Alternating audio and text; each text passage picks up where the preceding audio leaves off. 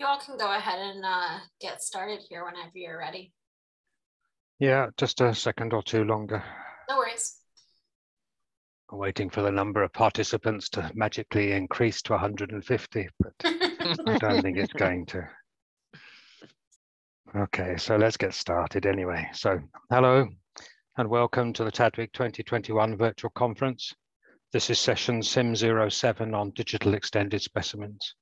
And your moderators today are Andrew Bentley and myself, Alex Hardisty. The session will be recorded for later viewing. You can find notes in a Google Doc. The link is given here and someone please will paste it into the chat. Please go to there and scroll down and add your name as an interested person in this symposium. Thank you for joining us today to explore the potential of digital extended specimens and to hear outcomes of the community global consultation that took place earlier this year. This consultation was coordinated by the Alliance for Biodiversity Knowledge with help from the GBIF Secretariat. We want to say thank you to the representatives of these organizations that supported and assisted the consultation, especially those of you that acted as moderators and those that are speaking today. So on behalf of Andrew and myself, the Alliance for Biodiversity Knowledge, thank you for your support. We'll begin with a keynote talk, and I'll tell you more about that in a moment. And then we'll hear 4 talks coming from the consultation. The first of those talks will report on the overall highlights and outcomes of the consultation.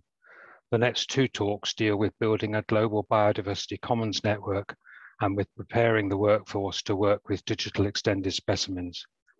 Finally, we'll hear a technical talk about moving towards a more transactional way of working with digital extended specimens with an example technical solution to support that. Each of these talks will be 10 minutes with a short time for questions after each one. And then towards the end of the session, we'll have some spare time for questions to all of the speakers and comments and discussion on all aspects. Please use the questions, please ask your questions using the Q&A feature in Hover. And please also try to use the chat function in Hover rather than the chat function in Zoom, because then the chat and the questions are recorded. And it's much easier for the moderators only to have to look within Hover for chats and questions. The questions will be put to the presenters by a moderator. The chat function is of course available for conversing between the attendees, and I remind you to be polite and kind and exclusive, and remember the TDWG code of conduct. Inappropriate use may result in you being removed from the session or the chat function being disabled. And of course, we're grateful for technical support from the University of Florida conference team, and please bear with us and with them if there are any technical difficulties. We hope that you enjoy the session. Okay, now I'm going to introduce our keynote speaker to kick off the session. As an outdoorsy type who enjoys losing himself in wild places, that's his own description, not mine, Michael Webster spent his high school and college years wondering how to make a paying job out of his passion for nature and watching how animals behave. Today, Mike is the Robert G. Engel Professor of Ornithology and Director of the Macaulay Library of Biodiversity Media at the Cornell Lab of Ornithology, where he researches and teaches about animal communication and behavior, especially among birds.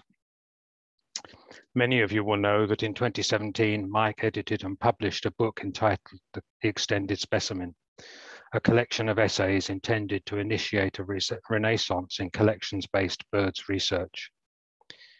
The essays highlight the opportunities that come from using existing specimens in new ways and from extending the scope of the specimen concept itself to include other things than biological or geological materials, such as audio, video, photographic recordings, and a wide range of other kinds of data. It's this latter aspect of extending the specimen concept, combined with a notion of representing specimens digitally on the internet as self-standing, trustworthy information objects, that is the topic of today's symposium. Mike is keenly aware of the importance of specimens and the kinds of research that they can enable. And today he's going to talk to us about how the digital extended specimen will enable new science and new applications. And this will set the scene for talks that will follow. Welcome, Mike, and thank you very much for your talk.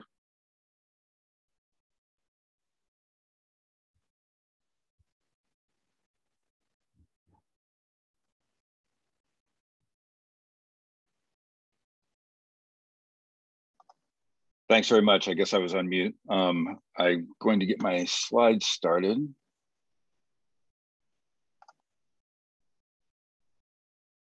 Whoops.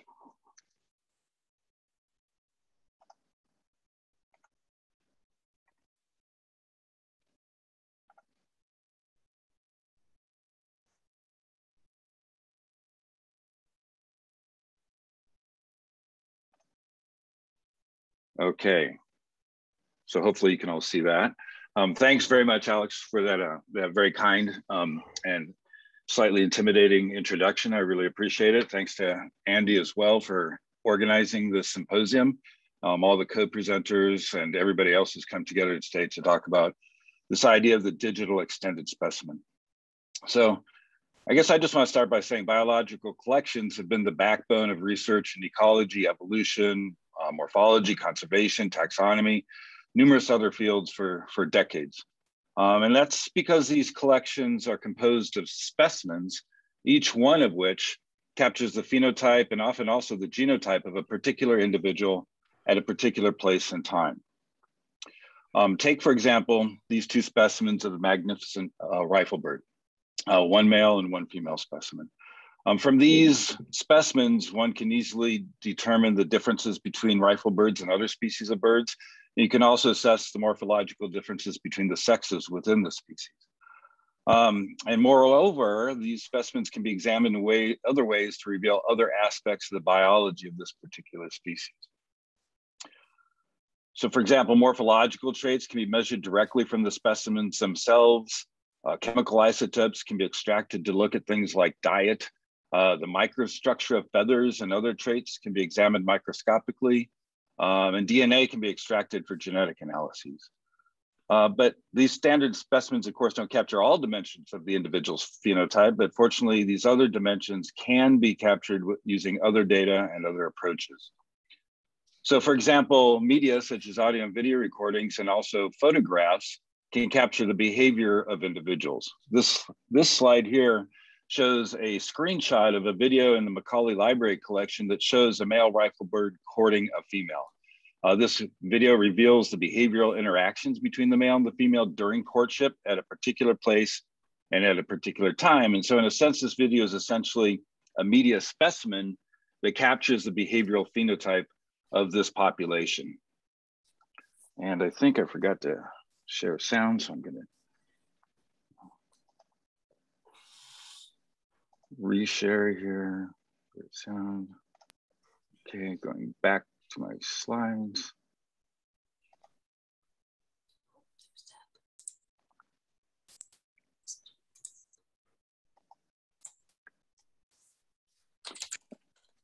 Okay, and so similarly, audio recordings can capture the acoustic signals of individuals. So these two recordings that I'm showing in this slide capture the advertisement calls of male riflebirds from two different populations. Sorry, Mike, we're seeing all your speaker notes and your next slides rather than the main slide. Thank you. A rookie mistake.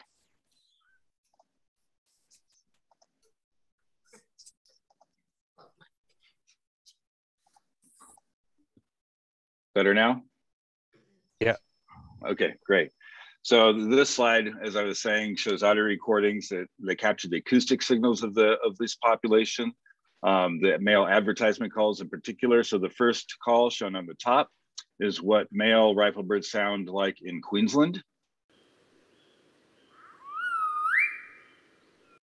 And the second recording on the bottom is what they sound like in Irian Jaya.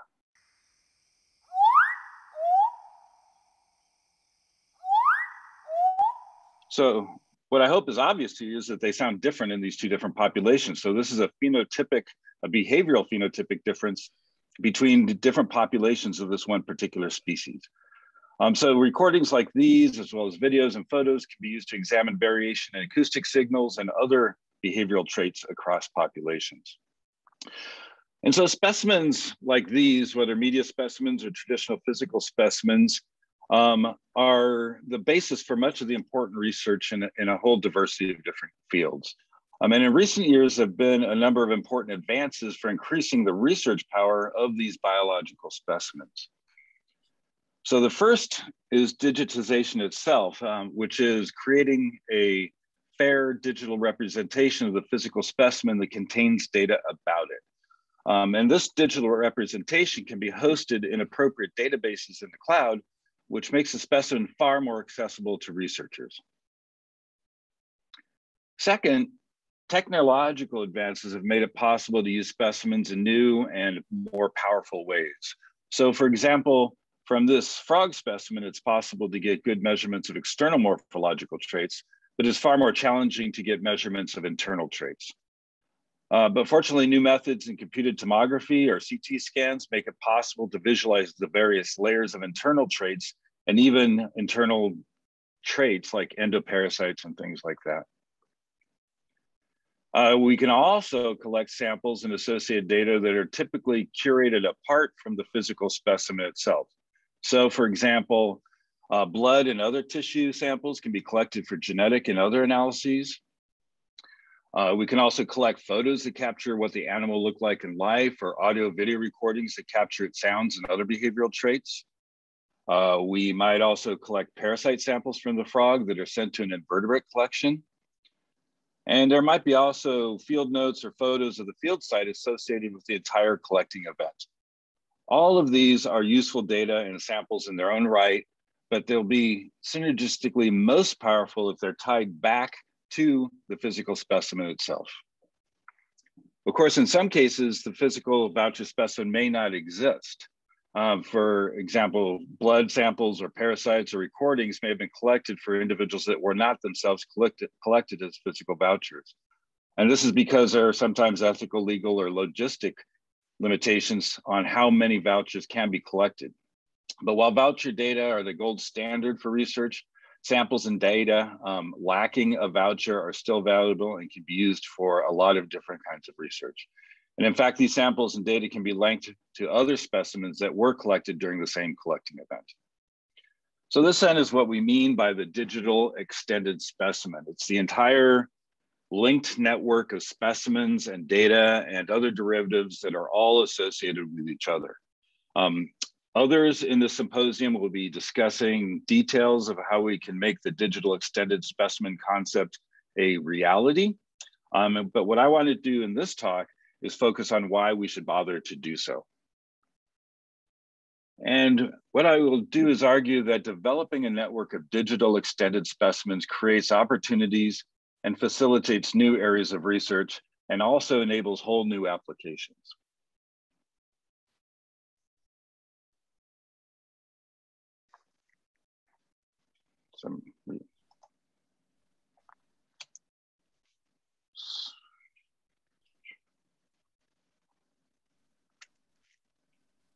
Okay, yeah, sorry, my screen froze there for a minute. And the first point I want to make is that the digital extended specimen greatly increases data quality and reliability.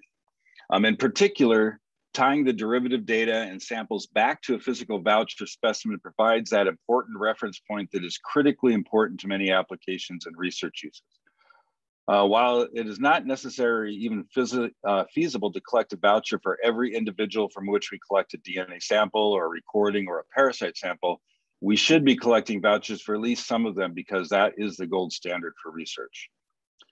But there's a lot of emerging evidence that this gold standard is often not achieved. For example, Buckner et al. Recently showed that of the 1,300 high quality genome assemblies from vertebrate taxa that are available at GenBank as of January 2020, only 11% of them referenced a voucher specimen in a published paper or appropriate database. This is of course concerning because proper analysis and interpretation of the genomic data requires proper taxonomic identification, particularly if and when a taxonomic revision is needed. And of course, proper taxonomic identification is also central to numerous other analyses and applications ranging from biodiversity monitoring to population restoration. Making the digital extended specimen a reality would be a gigantic leap forward to ensuring taxonomic reliability of data used for these applications. The second major benefit of a digital extended specimen is that they allow for novel and powerful analyses. In particular, they allow for co-analysis of different specimens and data that are associated with each other. And I want to give a few different examples to illustrate my point here. So the first example is research from the lab of Carl Hopkins on the evolution of signals in weakly electric fish. Arnegard et al. Studied a group of very closely related species from the tributaries of a single river drainage in Gabon. They used physical specimens to show that many of the species are nearly identical morphologically, and isotopic analyses derived from tissue samples argued against strong dietary differences between the species as well. So these results together strongly suggested that speciation in the species flock is not being driven by ecological differentiation. But then they analyzed recordings of the electric organ discharges from the same species and showed that these species differ very strongly in their weakly electric signals that they produce. This supports the hypothesis that sexual selection is leading to divergence in mating signals, which then leads to reproductive isolation. Examination of the electric organs in specimens, in turn, can reveal the morphological changes that are leading to signal diversification. And then the same research group also uncovered some interesting cases of cryptic species in this group, that is coexisting sympatric species that were morphologically nearly identical but differed in their electric signals. Skip that example. Switching to birds, a PhD student in my lab, Dan Baldassari, used feather samples collected from individual red-backed gray wrens across the range of the species in Australia, and they found morphological decline in plumage coloration, which is shown in red in this graph, with higher values on the y-axis being more red and lower values being more orange. So Dan found a morphological decline in this plumage coloration, which was consistent with two subspecies that had been described in part based on plumage color. Dan then used DNA extracted from tissue samples from the same individuals to show that there was also a strong genetic decline that differentiates the two subspecies from each other. And these gray lines show individual genetic markers, and the black line is the combined genetic decline. Interestingly, in this case, though, the plumage decline and the genetic decline were offset from each other by a couple of 100 kilometers, demonstrating that sexual plumage traits are introgressing from one subspecies into the genomic background of the other. And just one last example, the digital extended specimen network will make it possible to co-analyze different specimens that are related to each other. For example, one could co-analyze specimens of ectoparasites and also specimens of the vertebrate hosts from which they were collected to explore host switching and range expansion by parasites and other pathogens, including diseases that might jump to humans. Similar co-analyses of associated specimens can be used to understand the evolution of mutualisms, such as between plants and their animal pollinators. So all of these various examples that I've run through are intended to illustrate just one general but very important point, and that is that detailed co-analysis of associated samples and specimens allows us to address novel and important questions in a number of different areas. A few years ago, this sort of research would not have been possible at all, and today it is very difficult at best. But a robust digital extended specimen network will make this sort of research possible moving forward. I would now like to discuss research that is enabled by linking digital extended specimens to other data sets, for example, remote sensing data that describe the biotic and abiotic environment. So for example, Belize et al. Were interested in understanding the factors leading to population declines of an endangered lepidopteran.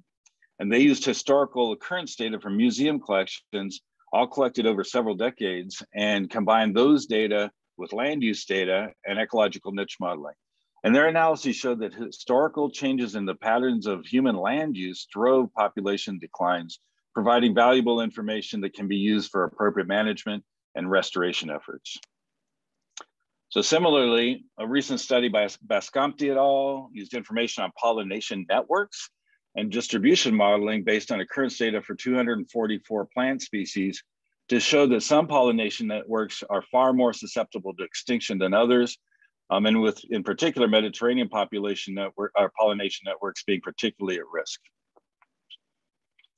So these sorts of approaches can also be used to better understand biotic responses to ongoing climate change. A pretty cool recent study by Weeks et al. Used a 40-year series of bird specimens collected at a single location in Chicago, combined with NASA remote sensing surface temperature data to show that warming temperatures are driving reductions in body size, but also increases in wing length across a set of 52 different bird species. And of course, similar studies of other collections and other data sets are beginning to show morphological and also phenological change in response to ongoing climate change. In my lab, PhD student Maddie Orr is using data from an extensive series of black-throated blue warbler specimens at the Smithsonian Institution, and also associated tissue samples that she's using to extract DNA, combined with remote sensing data to look for signatures of local adaptation, both morphological and genomic, across the entire range of the species. Her studies are ongoing, but already they're yielding some intriguing results, and we're seeing areas of a strong genomic differentiation between populations, and where she's now looking to see if those map on to remote sensing data on environment.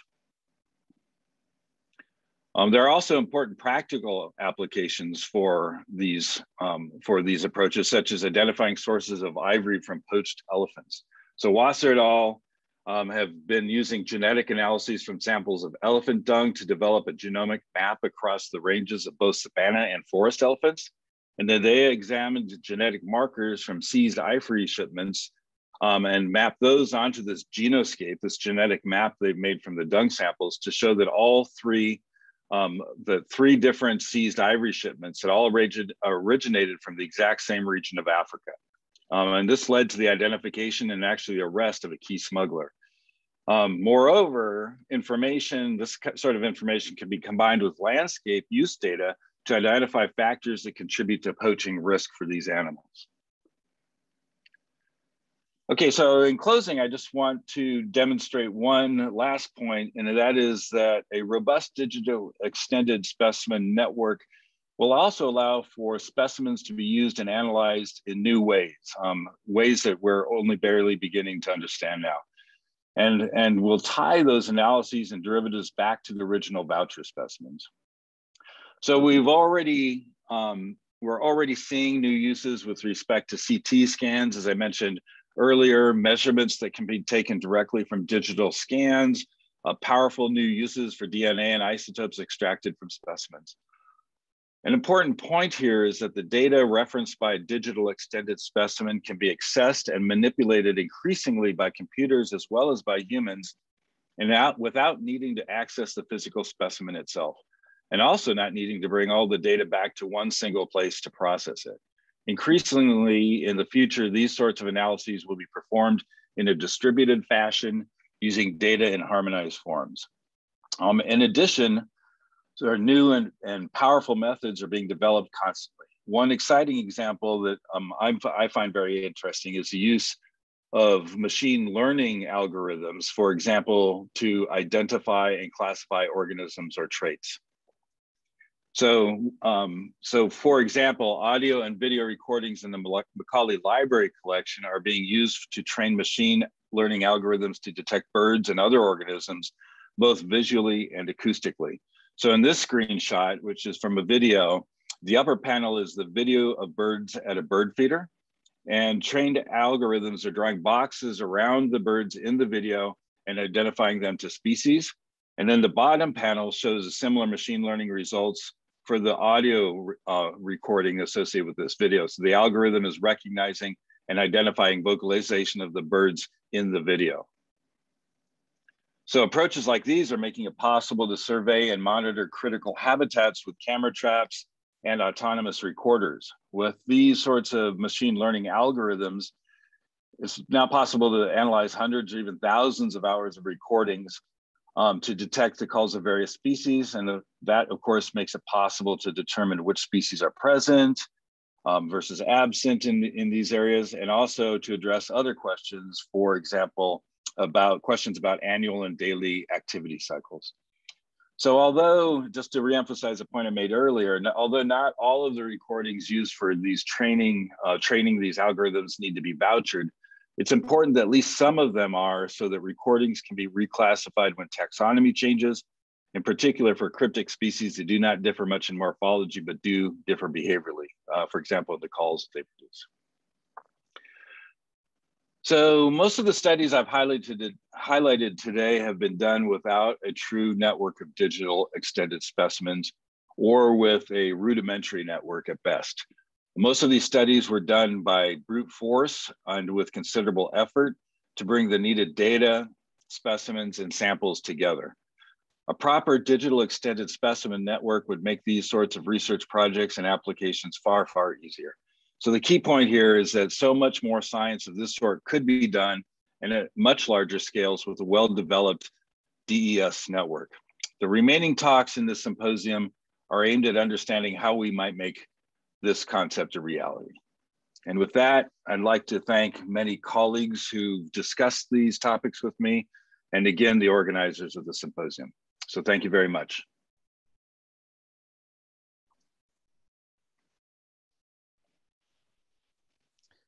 Thank you, Mike. That's a stimulating talk. Andy, are there any questions in the chat? We have a single question in the Q&A for you, Mike. From Jorrit Pullen, he says, you seem to suggest that the extended specimen does not yet exist. However, in the conference, many projects have shared existing links between specimens, their related taxonomies, occurrences, etc. What is different between these existing links and the yet to be introduced digital extended specimen? That's a great question, an important question. So I was trying to touch on that in the last couple of slides. It's not that the extended specimen network or the digital extended specimen concept doesn't exist at all. There are linkages that are made between samples and associated derivatives, associated voucher specimens, but the extent to which this is being done and practiced is very spotty and inconsistent. And the technological innovations and also workforce innovations needed to do this at scale do not yet exist. Just as one example, when I came to the Macaulay Library here as director about 12 years ago, we had several thousand bird recordings in our collection, audio recordings in our collection, which in the notes field said specimen collected. And in maybe 5 of those cases, I actually had a catalog number for that specimen, knew which collection and where it existed. For all of the others, we didn't know. It's just, it hasn't been part of the workforce training or the technology to do this at scale. So I hope that answers the question.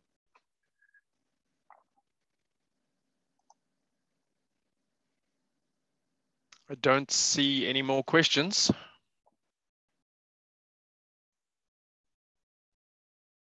Happy to answer any that pop up. Thanks a lot, Mike. That was a stimulating presentation. Great, thank you.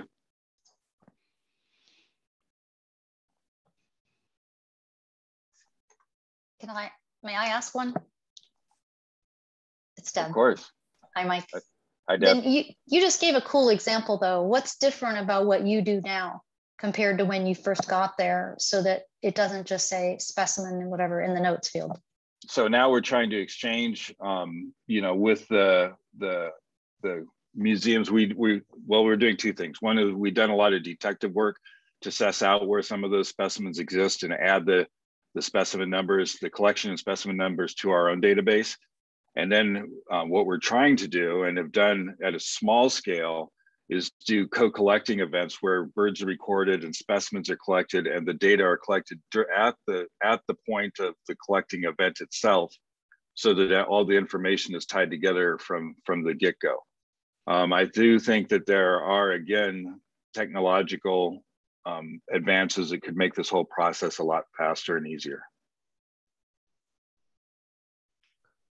So Mike, there's another question that's just been asked in the chat in Zoom by Austin Mast. He says, why is this not the digital extended occurrence, given that sometimes specimens are involved and sometimes not? That seems to be the conceptual bedrock here.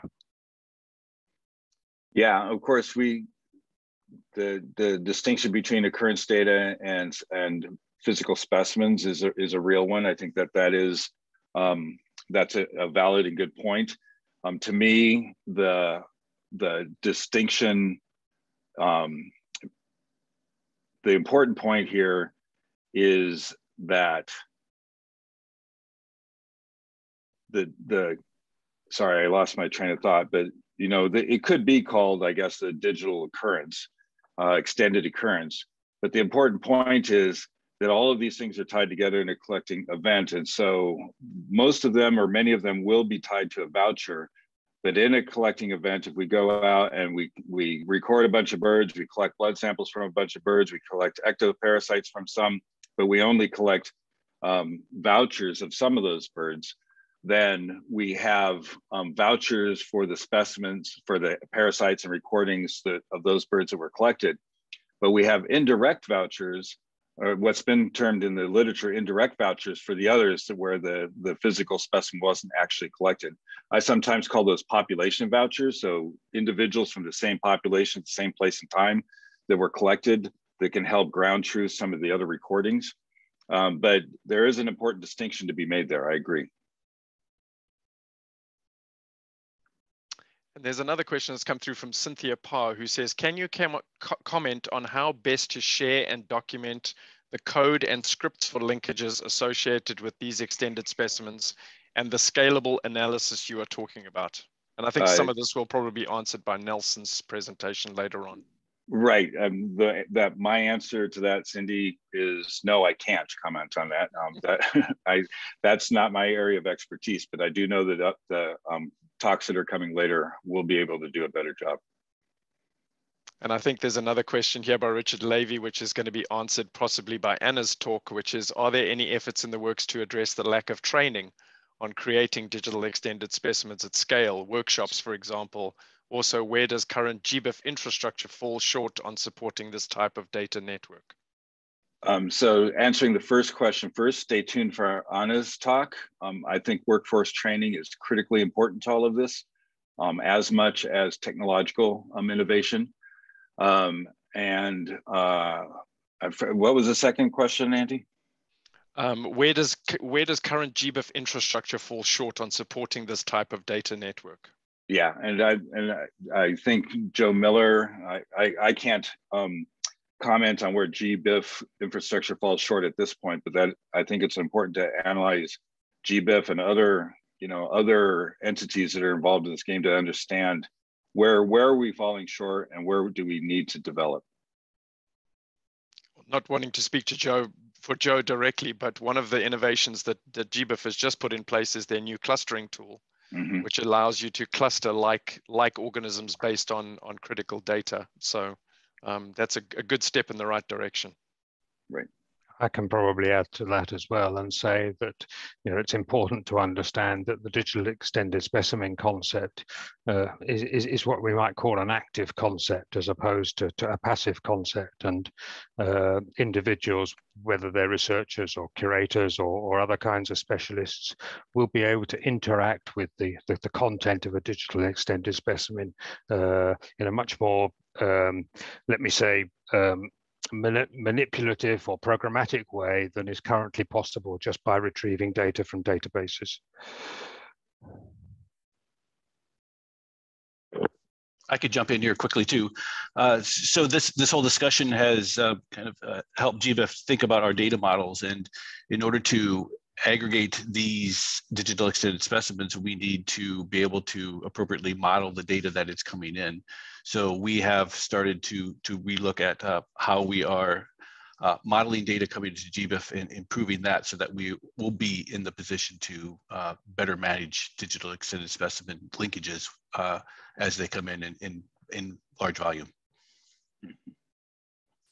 So there's another question that's just come in from David Shorthouse. What proportion of the world's specimens can be extended? How do we ensure that specimens that will never be extended remain valuable in the eyes of administrators? That's an interesting question. My gut answer is all of them can be extended. And we need to continually argue for the value of our specimens, whether they're extended or not. But associating data with specimens and associating different specimens with each other is, in theory, applicable to any specimen as far as I can see. And there are surely extensions that we do not even understand yet. There are things that we can possibly do with our specimens in the future that may, that we may not even understand. That's right. And if you think about, the extensions include derivatives of the specimens. So that would include CT scans, photos, measurements, anything like that. Those could all be linked back to the specimen itself.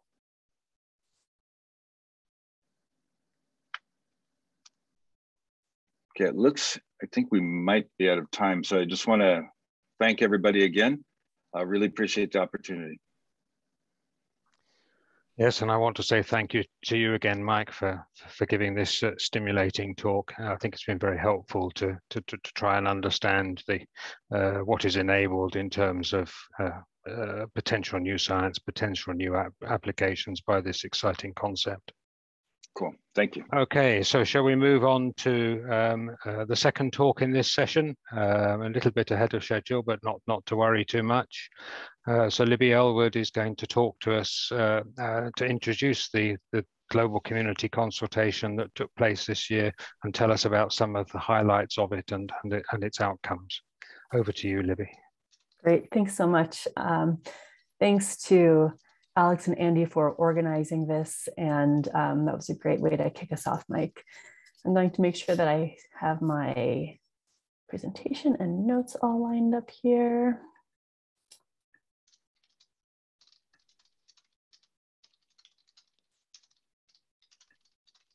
All right, can someone confirm that you're seeing the right view of us? We do see it. Great, thanks so much. All right, so as Alex introduced this, I'll be focusing on the highlights and outcomes of a global community consultation that took place this year. There were 2 phases to it, and so I will walk us through some of the highlights and outcomes of that. And I'll just also mention here that while we have a fairly robust author list there, this doesn't include nearly all of the moderators and participants and everybody who was involved with the consultation. So a huge thank you to everybody who played a role of any kind in this consultation. Of course, it took a whole community to pull this together. So for the last several years, there have been growing conversations about the exciting possibilities of digital representations on the internet of billions of specimens, as Mike shared some great examples of. In Europe, DISCO has been developing the digital specimen concept, and in the US, we find Beacon's extended specimen concept, and they're comparable. Both seek to connect and align all information related to a specimen. As both of these concepts grew and gained interest in their respective geographies, it became clear that uniting them would be an important step for the community and to make progress on the goals and objectives of these concepts. It's also worth mentioning that this came up in the after the last talk as well, that GBIF has been bringing together potentially related biodiversity records by matching similar entries in individual fields across different data sets mediated at GBIF. And the new clustering algorithm gives us a taste of the possibilities of a fully integrated biodiversity data in the future. There are complementary but differing visions of the digital extended specimen model, and the biodiversity and biodiversity informatics communities have been discussing several critical areas with technical, financial, social governance, and professional implications as they relate to next steps in converging the digital and extended specimen concepts and implementation. This is critical in order to achieve collective consensus on the vision, model, and way forward from where we are today. It's also important that the entire global community is engaged and has access to the latest technical and social developments and thinking. And at last year's TDWG conference, hopefully some of you guys were there as well, there was discussion about building a fully integrated digital data infrastructure, and many of us signed a letter of intent demonstrating interest in working together on a global specification and interoperability for the DES. The Alliance for Biodiversity Knowledge and GBIF's Community Forum provided structure and the platform for continued and deeper discussions on several topics of interest in the DES. The consultation included 2 phases. Each phase kicked off with a webinar presenting the discussion topics that were open in the online forum, an introduction to the forum itself and how to use it, and opportunities for participants to ask questions. And if you navigate to the consultation pages on the discourse forum, you could find recordings of these webinars, which might help provide some additional perspective for some of this as well. The overarching goals of the consultation were to expand participation in the process, build support for further collaboration, identify important driving use cases, identify significant challenges and obstacles, and to develop a comprehensive roadmap towards achieving the vision. So I'm going to spend the next series of slides summarizing the discussions that happened on the forum related to each of these topics. This was no easy task. Each topic produced rich and vibrant discussions, so condensing them down into a sentence or two really doesn't do them justice. So I hope that these summaries serve more as a way to whet your appetite to go into the forum and to explore the full discussions with all of their nuance, detail, and links out to related resources. Topic 1 was making fair data for specimens accessible, and contributions to this topic iterated the need to assign persistent identifiers, and that institutions and those responsible for assigning identifiers must maintain the link between a digital specimen and the corresponding physical specimen. This, of course, while meeting regulatory, ethical, and other sensitivity obligations. Topic 2 focused on extending, enriching, and integrating data. There seems to be no shortage of data that can be integrated. However, a roadblock to accomplishing this is insufficient publishing mechanisms. A more transactional mechanism is needed to support areas of the work being beyond just the technical. Supporting social aspects of the work, for example, will allow the connections, annotations, and attributions of the work to be made more visible in real time. Topic 3 was annotating specimens and other data. Clearly, annotations are an important extension of a physical specimen and have the potential to play a role in developing funding streams for implementation. However, as with so many extensions of the physical specimen, it is critical that there is trust in the annotations completed by both humans and machines if they are to be used at all. And attributing the work done was topic 4. When uncovered, the fascinating yet often hidden histories beyond collections, including information about the collector and collection locality, can aid in data discovery, as well as advancing the research prospects of the institutions and individuals. Involving institutions and individuals along with publishers in discussions about the attributions will ensure fair application and use of the derived metrics. Topic 5 was analyzing and mining specimen data for novel applications. This graphic can compete with Mike's sonograms that actually played interesting songs, but I did want to include at least some of the representation of other types of specimen-related information aside from the physical specimen. So here's a sonogram, and I have some of the other types of extended data as well in my other images. In this topic of analyzing and mining specimen data, discussion on ways that the digital extended specimen is poised to contribute to timely research using data from infrastructures that may be supplying data in a variety of ways. This also ties into developing workforce training and resources for those collecting, managing, and using biodiversity data. So phase 1 went really well. It was very productive and fruitful, and also exposed a host of additional topics, as well as deeper dives on more technical discussions within the original topics that we decided to use some additional airtime. And thus phase 2 was started this past summer. So as with phase 1, phase 2 kicked off with a webinar that laid the groundwork for the whole discussion.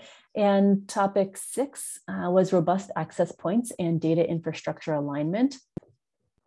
Future infrastructure development will pull from technical innovation over the last couple of decades that will help inform infrastructure creation and maintenance, as well as relevant standards, alignments with principles, and other technical considerations to ensure the most efficient possible representation of a DES ecosystem.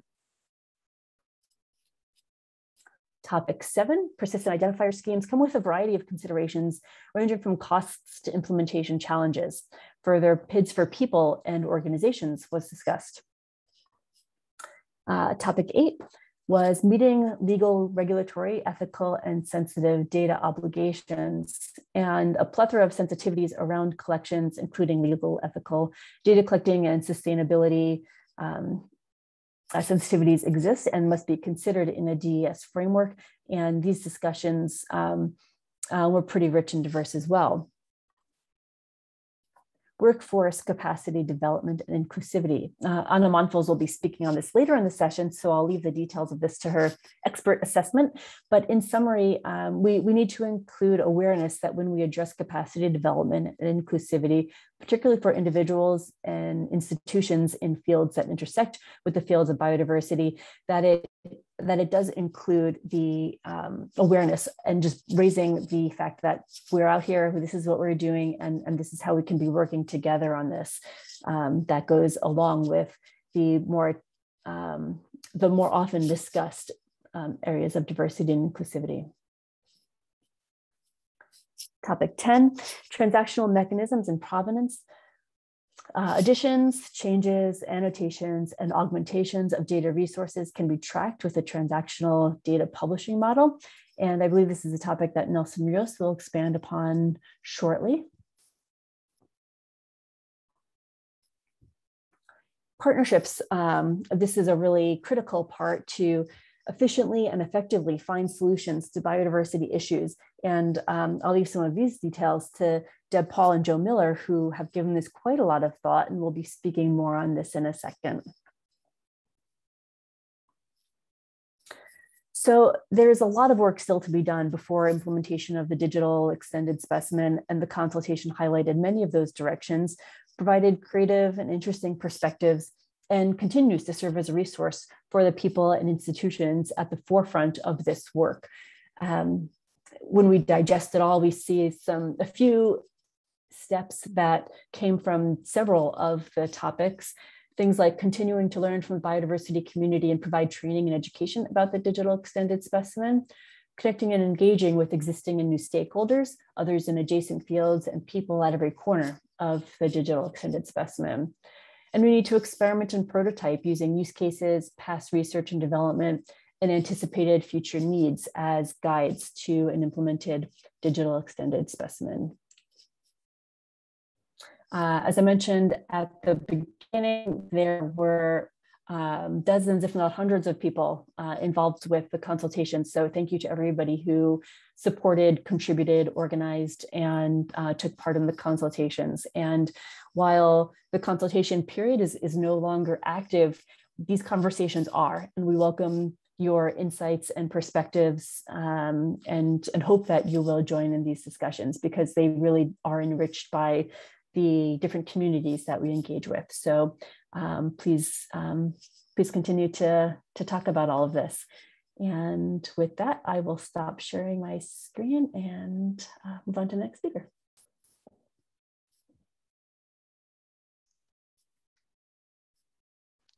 Thank you very much, Libby. That was a whistle-stop tour through what was actually a very lengthy set of consultation discussions over many, many months. I think you did a very good job there of presenting the main highlights. If anybody's got any questions they want to ask to Libby, we have a few moments, so please put your questions in the Q&A channel. Deb Paul already pasted links to the 2 phases of the consultations on the GBIF platform into the chat. You just need to scroll back up a bit in Hover. I see a question has come in here. So this is from Sarah Davidson. How will you identify use cases and also a funding model? It's 2 questions in one, she says. At least, if not more. Yeah, thanks, Sarah. That's a great question. Right now we are, and through the consultation, several use cases and funding models were identified. So there are some that came out of the consultation process, as well as discussions and conversations surrounding it in meetings that have happened. So it's not necessarily that we are picking some top use cases that will shape the whole thing, although of course, when it comes to publishing about this and even some of these types of presentations that we have, we do usually pull from maybe a small number of use cases. So if you have some in mind, same with funding models, we are all ears and open to your thoughts.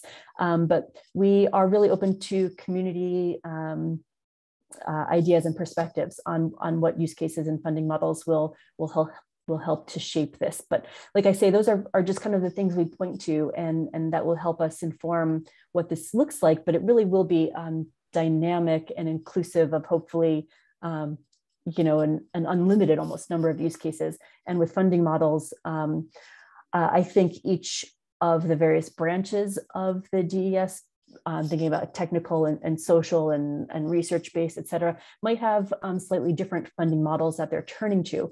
And it could range from very small scale, local types of funding that might fund something at an institution or at a national level, but then that could feed into the larger model or the larger digital extended specimen implementation. So I think we're kind of going small, going big, and open to considerations across the board.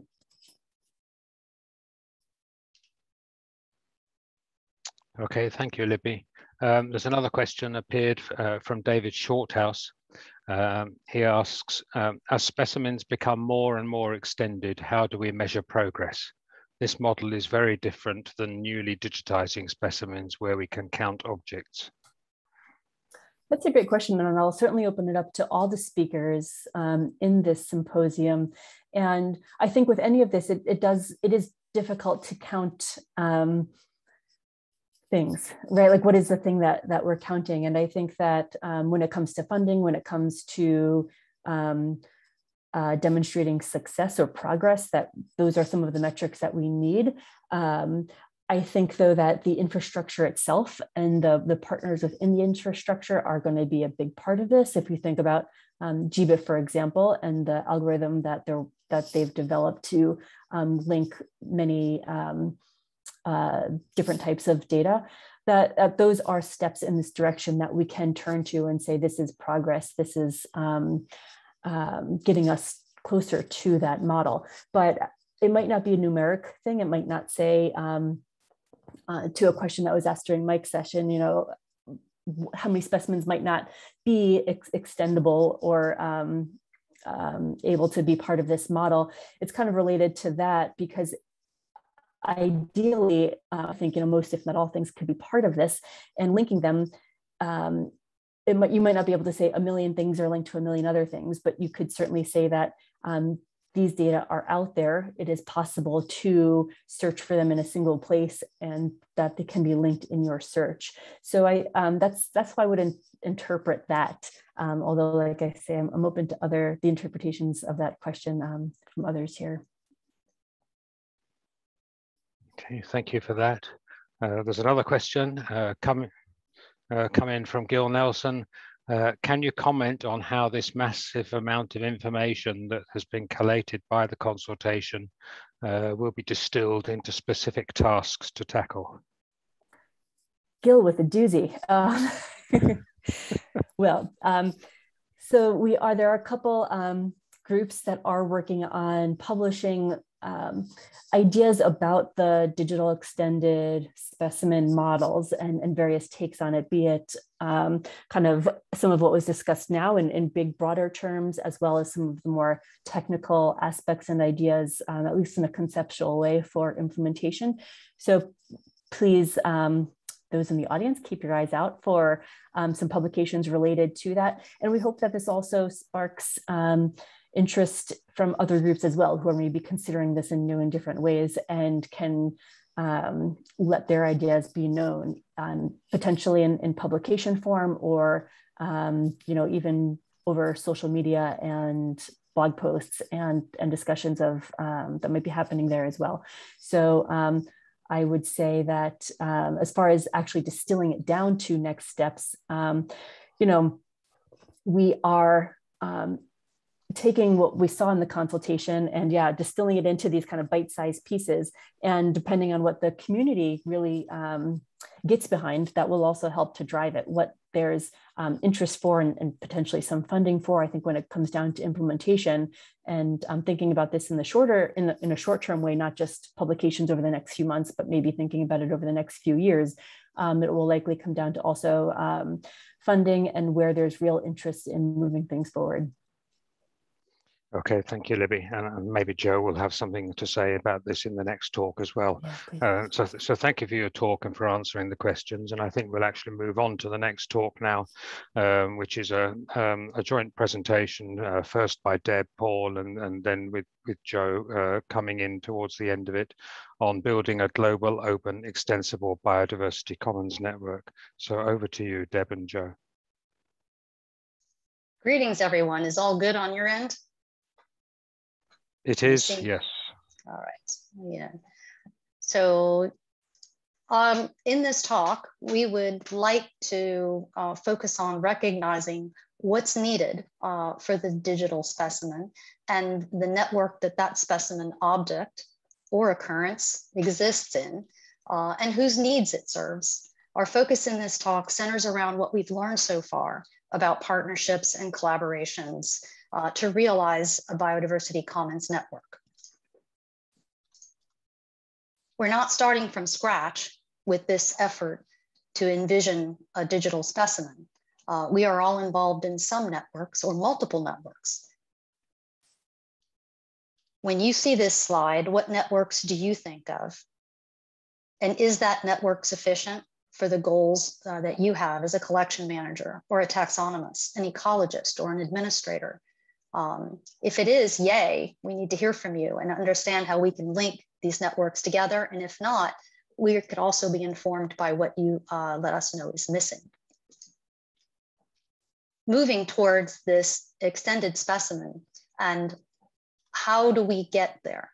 And so in these two visions, one thing you can clearly see here is going to be the importance of identifiers for all different pieces related to a particular physical specimen.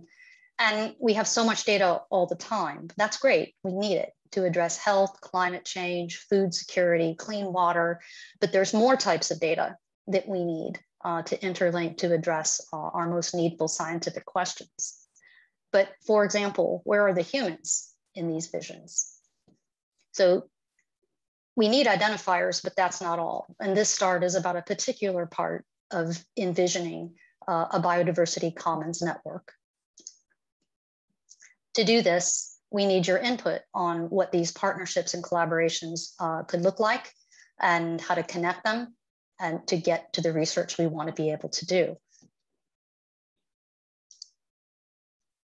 So one thing we're going to need to do is set priorities. And going back to the Global Biodiversity Informatics Conference, GBIC, in 2018, they asked these questions, what do we want to be able to do with such a vision? And as Alex Hardisty has pointed out, for the people who are going to build the technical infrastructure to do this, give us the user interfaces that we need and the access to the data that we need, they have to know what it is we want to be able to do.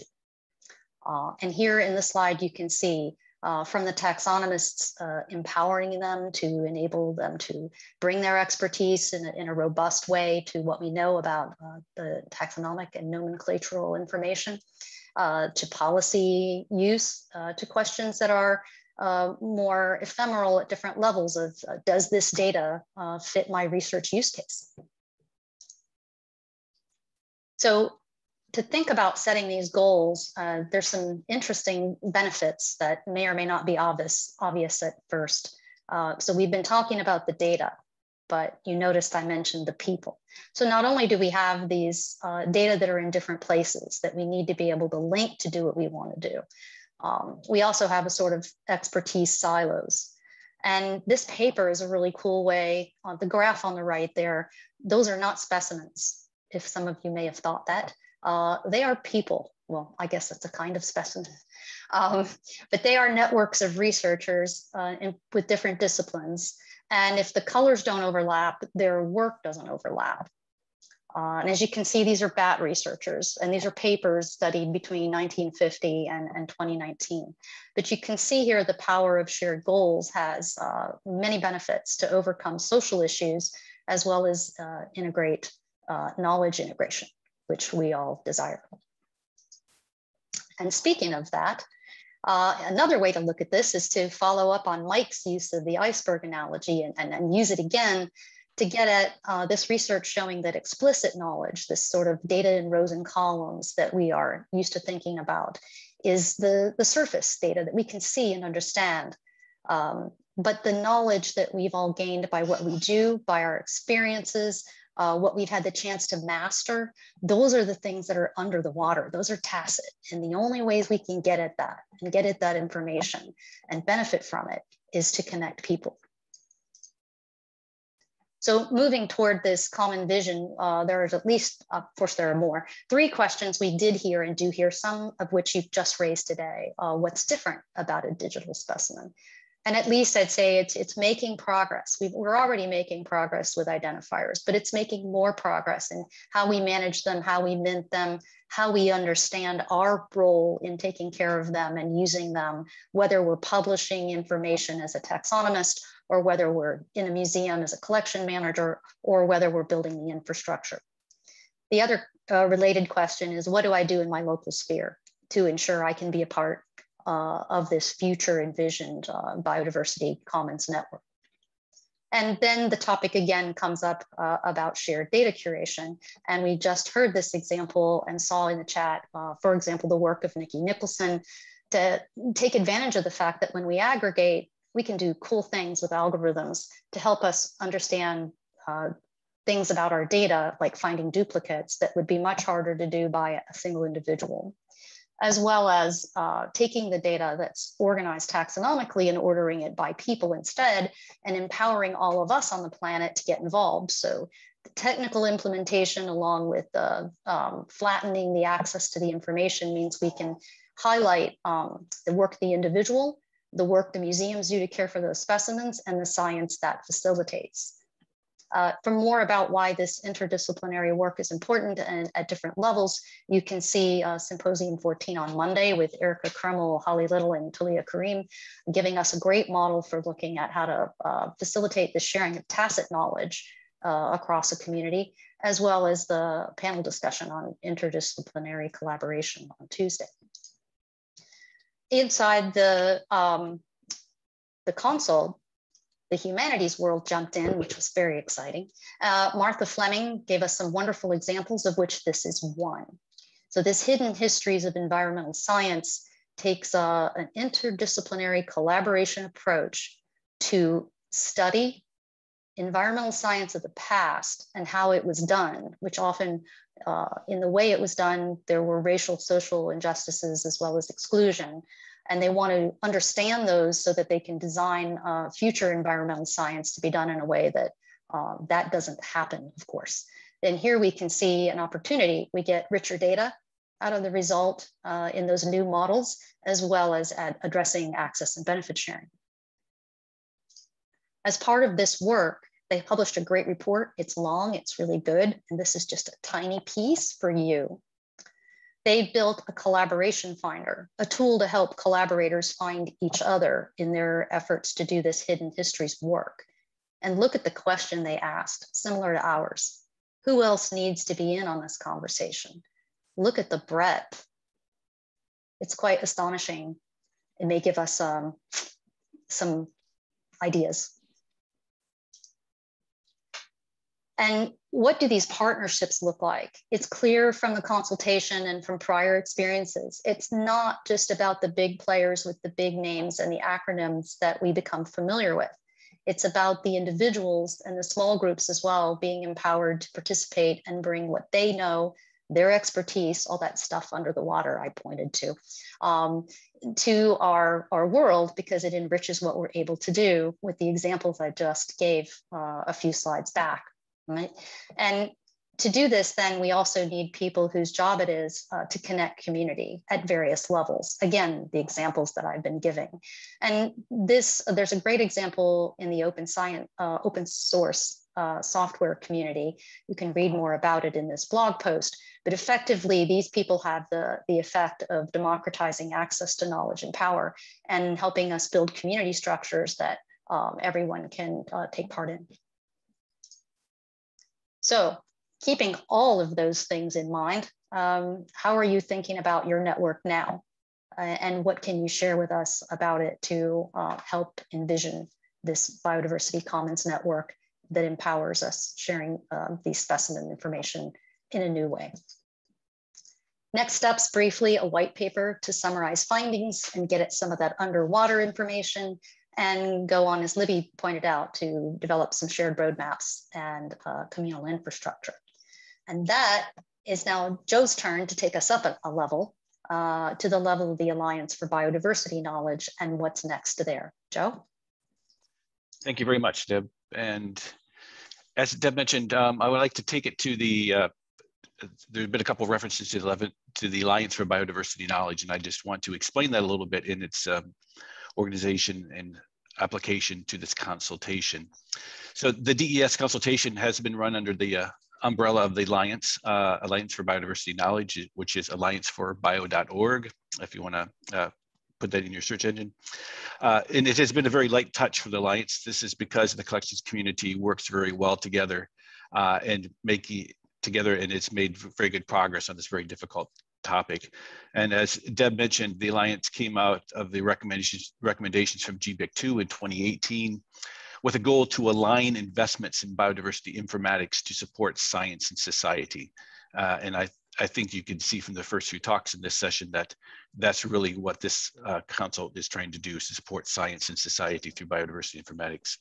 A major goal of the Alliance is to deliver strategically valuable products. And this has been brought up, I'm happy to hear, several times by Deb and by Libby as well. We really need to deliver roadmaps as outcomes of these consultations.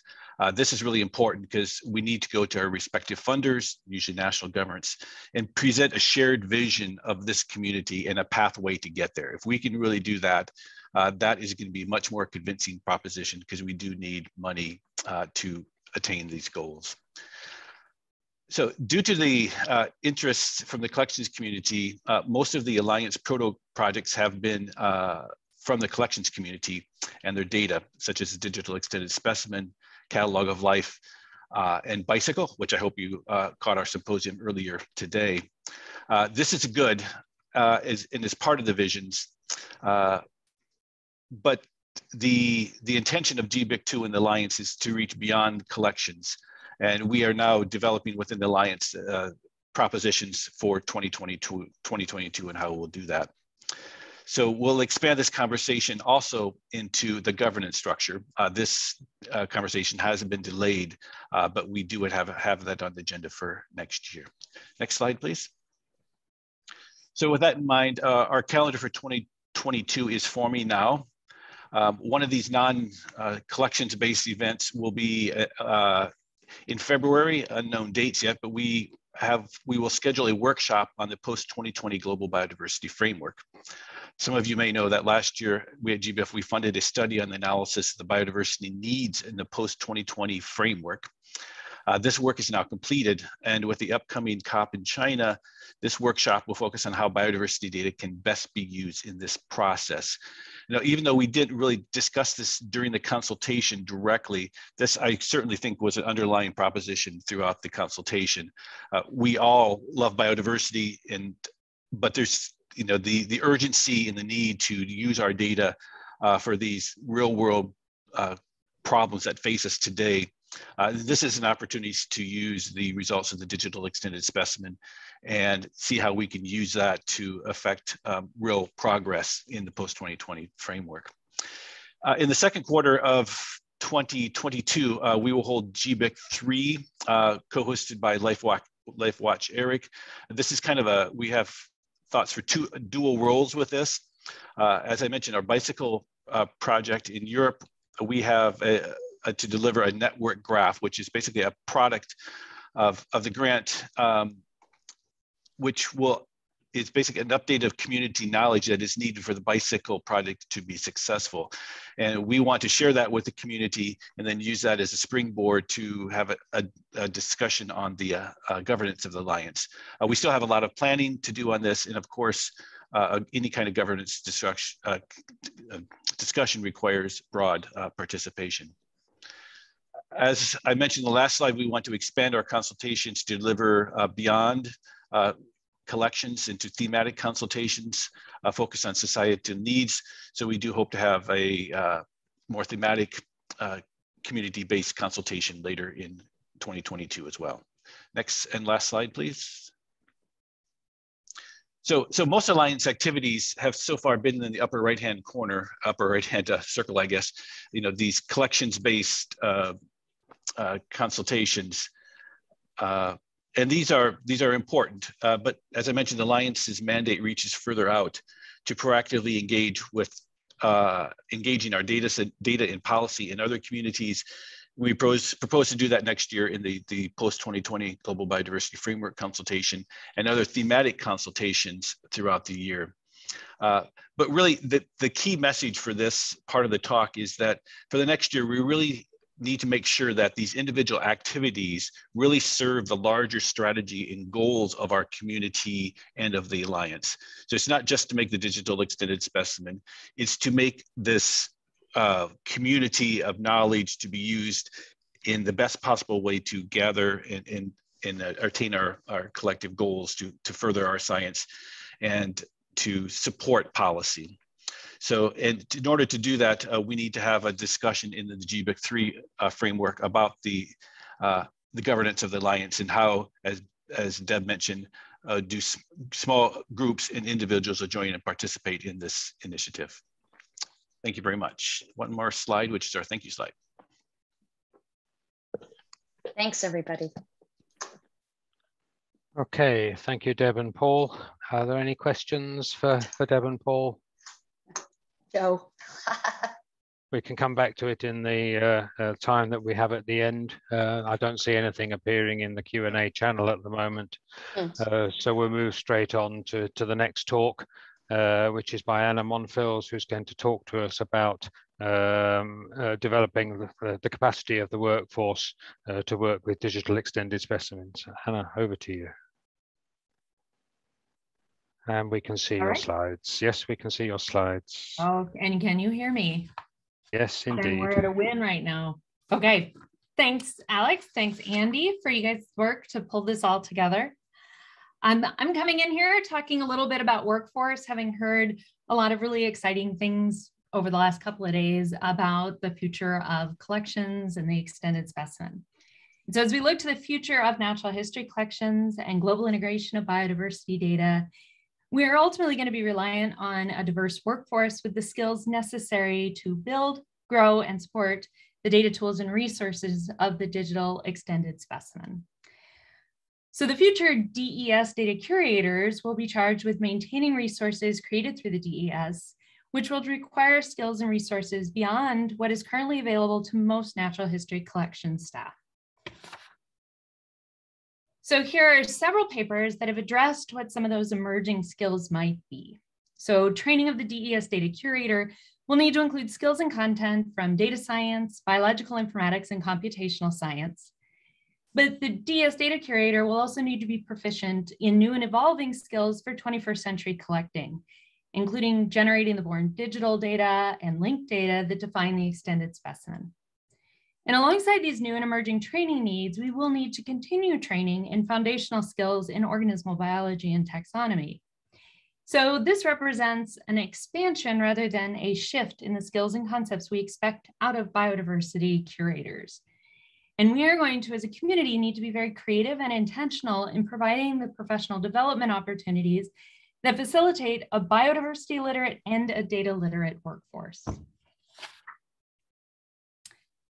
In training the workforce to support the DES, we have an opportunity to broaden our community and ensure that through the expansion of the biodiversity data, the workforce landscape itself is diverse, equitable, inclusive, accessible, and global. A fully implemented DES will provide training that encapsulates capacity building, skills development, unifying protocols, and best practices guidance, and cutting-edge technology that also creates inclusive, equitable, accessible systems, workflows, and communities that meet the needs of the individual groups that we involve on a global scale. So there have been 2 US reports, the Biodiversity Collection Expert Report that came out in 2019, and the National Academy of Science, Engineering, and Medicine Report in 2020. And they have both articulated a shared vision of the future of biological collections. Both reports support the actualization of the extended specimen and specifically highlight the importance of workforce development. A priority in both reports was to address training broadly to include the full community from the current workforce to the next generation of cyber collection managers, to the data end users, and the engaged local, regional, national, and international communities.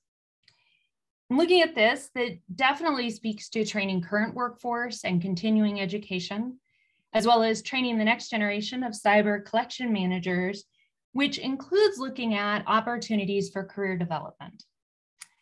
It includes engaging new end users in novel uses of biodiversity data, and that means thinking at the level of K through 12, all the way through to the research community, and all the possible extensions of that in terms of collaboration. It also includes the engaged general public. And diversity, equity, and inclusion need to be at the forefront of all of that. And that can be done by working through societies for significant cultural change, as well as initiatives at all levels from current professionals, emerging professionals, to students. The 2 reports coalesced on some specific recommendations when it came to workforce training. There was definite call for a community needs assessment.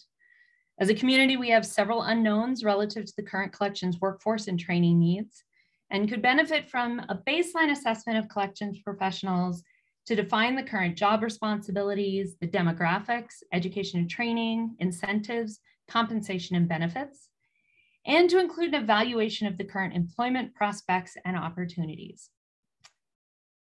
We also need a defined set of skills and training for the 21st century collections professionals.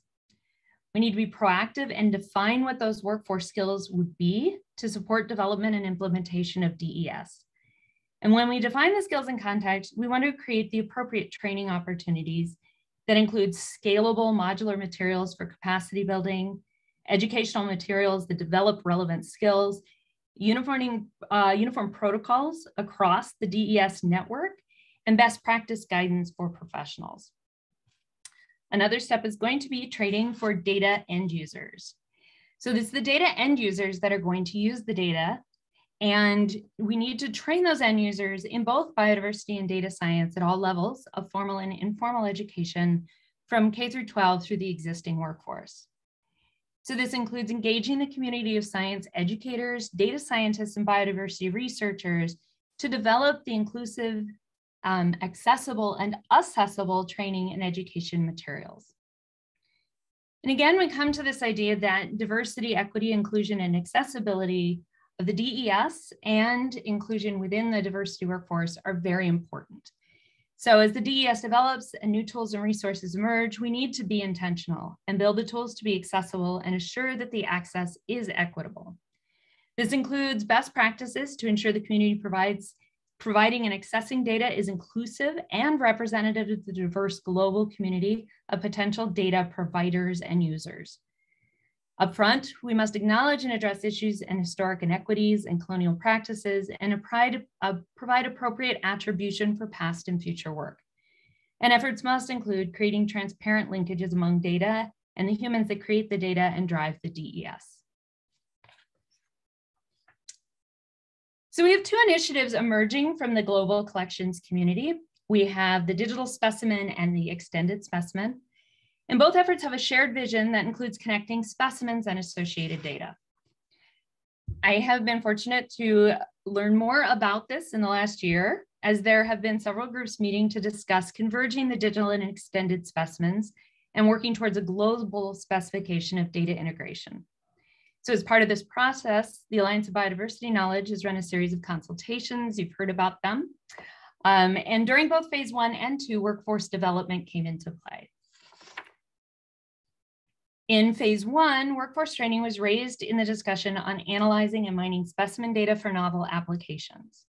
So there were several key critical points that came through, but sort of 3 trends that came through and got some traction was promoting both specimen and digital curation skills, including a reminder to make sure, and I'm using this as a quote from there, fundamental taxonomic work is recognized, valued, attributed, and supported into the future.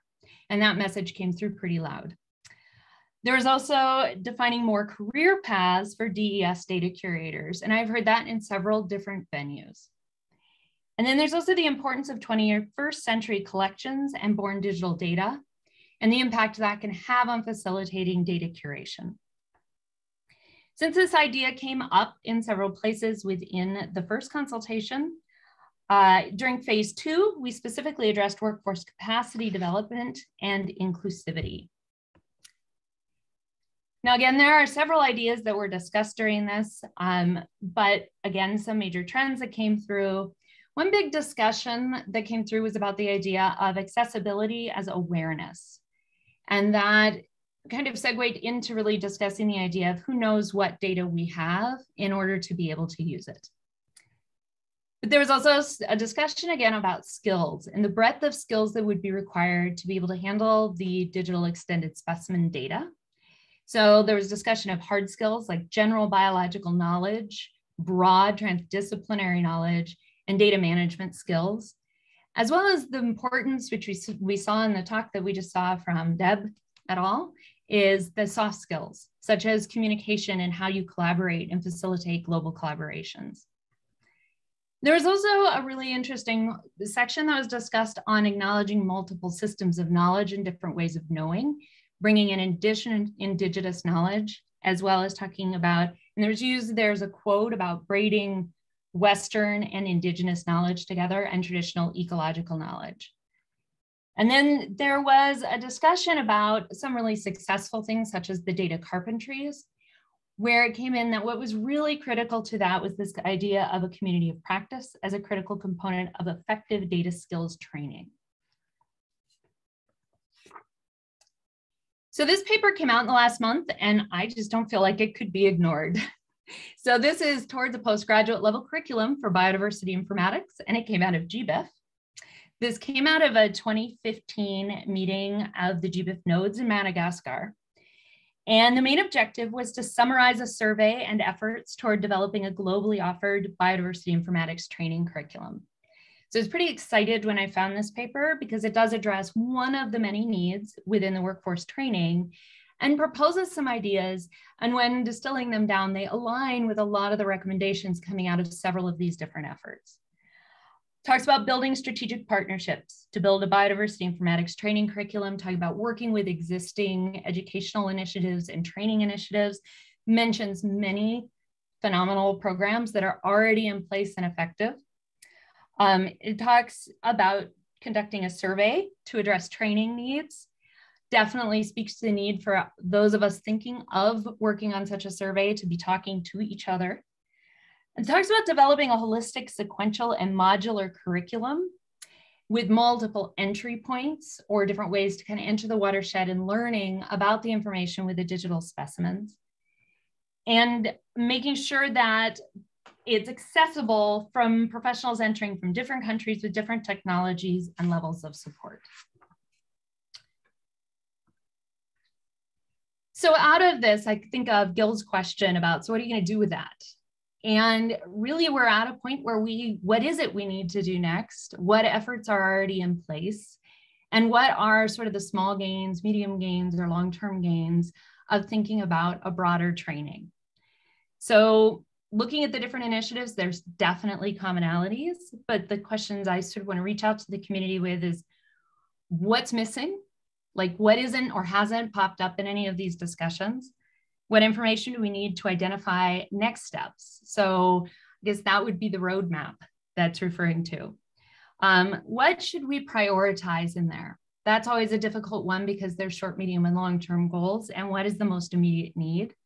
You know, there were some questions asking about how to train to build the DES. How can we be efficient and build our efforts collaboratively and at a global level?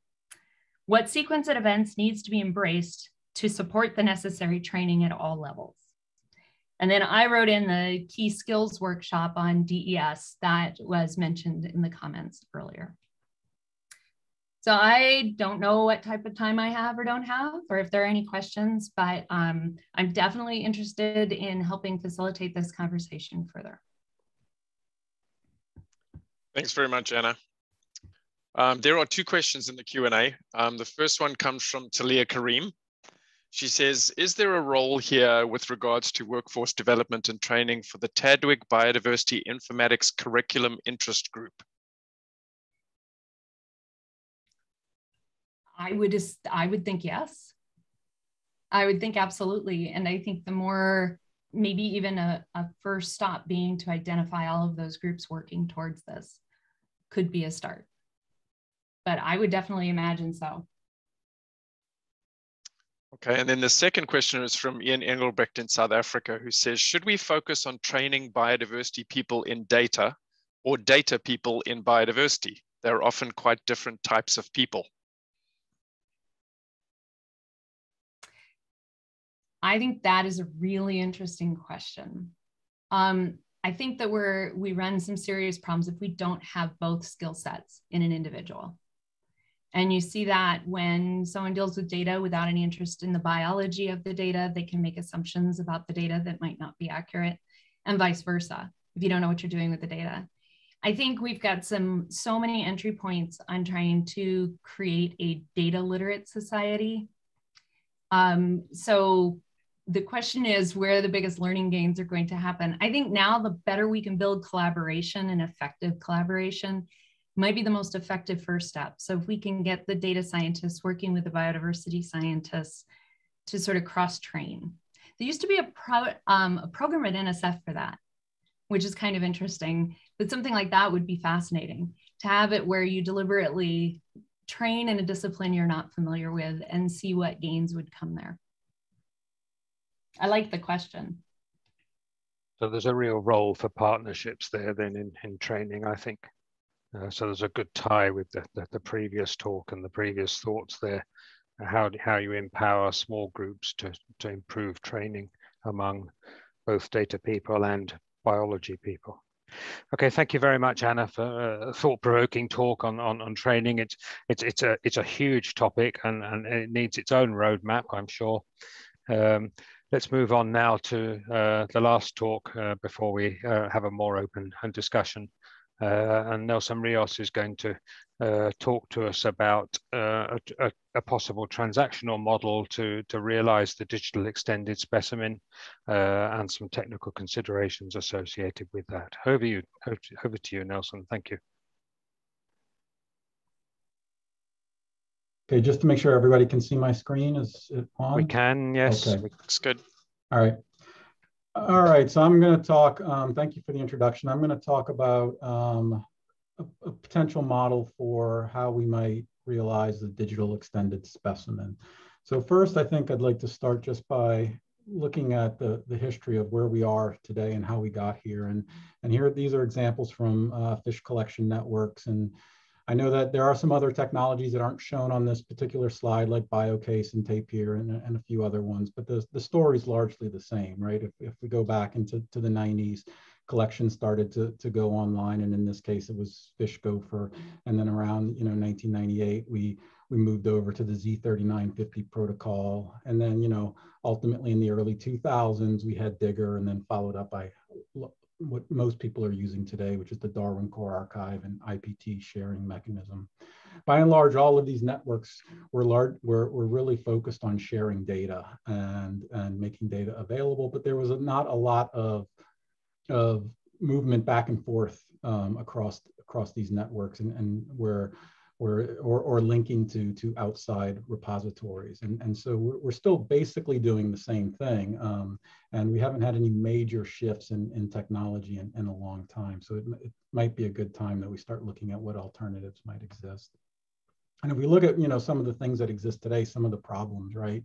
And so it's really easy to take a data set and publish it via IPT. But one of the problems is that it's also very easy for a data provider to not follow a practice of maintaining the various versions that they publish. So it's really easy for data to get published and then it disappear from the internet, right? And that happens quite often.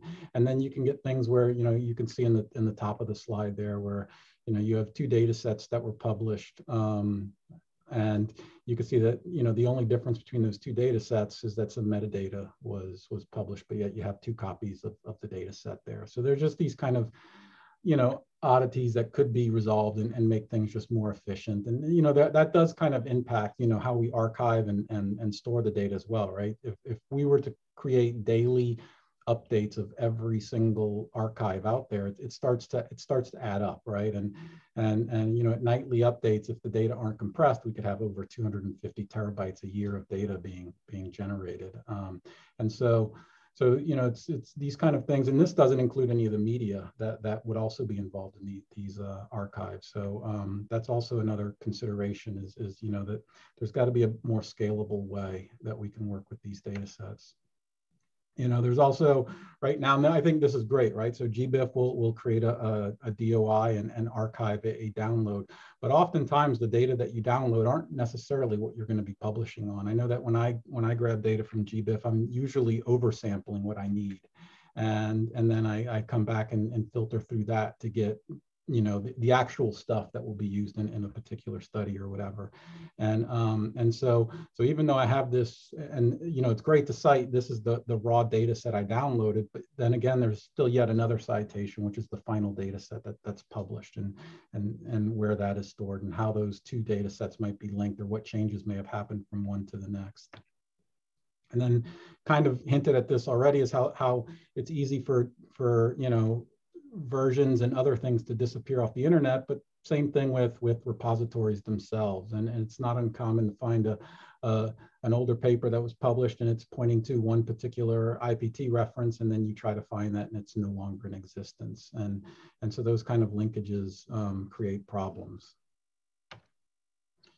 And then one other problem that's common is how data aggregators process the data. And so this was from an article that looked at some of the differences in the various filtering and processing that the different aggregators do. And I've seen this in my own work looking at data from iDigBio and GBIF and just seeing differences as to how they process fields and the kinds of things they do. So there's a lot of variety and in some cases errors that get introduced through the aggregation process, and so trying to be able to improve upon that would be useful. And it's not even that it's not necessarily improving upon it, but being able to track it and identify it, and so that when data gets published, we can always track back to exactly how it got there and be able to look at that chain of custody for that particular data item, if you will.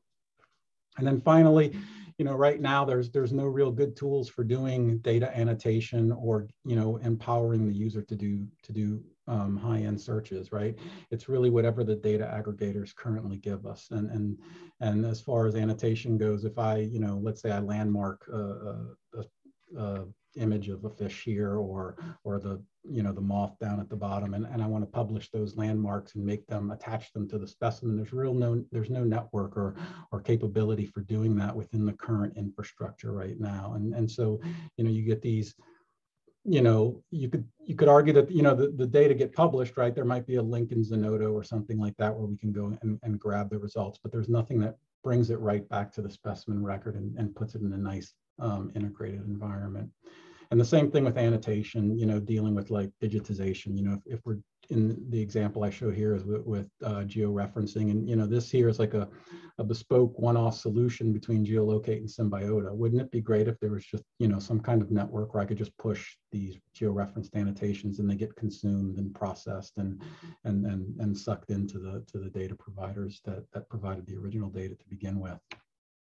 And so that's where this idea of transactional publishing comes from. And I'll admit some of this is inspired from blockchain, but I would argue that it is not anywhere near like blockchain, right? And there's a lot, you might hear me say the word blockchain a couple times, but I'm not referring to anything whatsoever related to cryptocurrency. And there is some significant differences. But the idea here is if we could represent all of our data in some form of a transaction tree that's kind of shown here on the right, where you have inputs and some process happens on it, whether it's a georeference or it's being loaned or being re-georeferenced again, whatever it's being happened, and then you have the output of whatever that data entity is. And then being able to track all that in one, in a big tree of all these linkages as to how these things relate to one another and all these changes into different atomized entities within the data record. And then if we could take that tree and then we could represent it as a chain, as a long array of objects that are linked from one to the next, we could end up creating this, this append-only, immutable, and transparent data system. And so that's kind of where the inspiration from blockchain comes in, is this idea if we take a given data entity and we use it to generate a hash or another form of identifier that's based upon the entity that came before it, we can have this long chain of events or items that can ensure that the data have some form of immutability, or if there is any messing around with the data, you can check that that the data have not. In other words, since everything's been recorded within this chain, you can't actually go back and make any changes to the data. Everything has to be added onto the end. And so that gives us a strong way of data integrity. And so the idea is that we think transactions could be used to maintain revisions to existing data, annotations, whether they're at the geospatial level, temporal, physical traits. It could be used to track events, as in transfers of data, subsampling, imaging, sequencing, and then external linkages that are a little more separate from the specimen itself, like GenBank sequences or publications or other derived products. And so because of these ideas and a little bit of talk about this, it was decided to discuss this as one of the topics at the phase 2 consultation. And we took on the task of opening this up and trying to generate some conversation around this topic. And in total, there were a number of contributors that contributed to the consultation. In total, there were about 57 entries between May and August of 2021. And primarily the topics for discussion, or the ones we were targeting, were use cases. How can transactions be used to facilitate data integration and attribution? What kind of unique identifiers are necessary if we're going to be dealing with transactional system for publishing data? And how does this match with existing infrastructures, or what new infrastructures might be needed to implement such a thing? What are the kind of data storage implications for changing the paradigm for publishing data, if you will? And then, some issues of, data rights and stewardship, particularly if we're talking about, third-party annotation and having pretty much anybody in the world be able to annotate a record. What are the implications there? And then finally, how would we handle sensitive data? And there were other topics that were discussed, but these were the main ones that we were trying to target.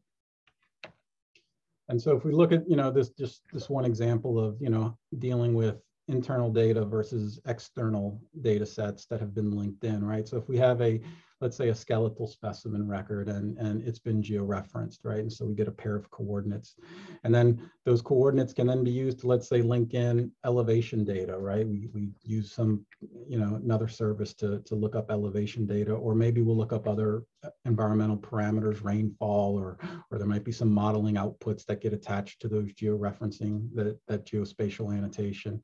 And then down the road, another geospatial annotation happens that changes that record, right? So now it's been moved to another location. And so now we have a different elevation, and now we have different rainfall parameters or whatever, and that could change the output of that particular model.